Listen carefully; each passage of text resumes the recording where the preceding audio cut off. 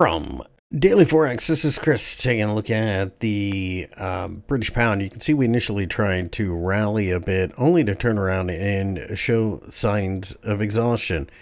When you look at this market, 126.5 has offered resistance. I think it's likely that a pullback here probably opens up a move down to the 50-day EMA or even the previous resistance barrier in the form of the channel.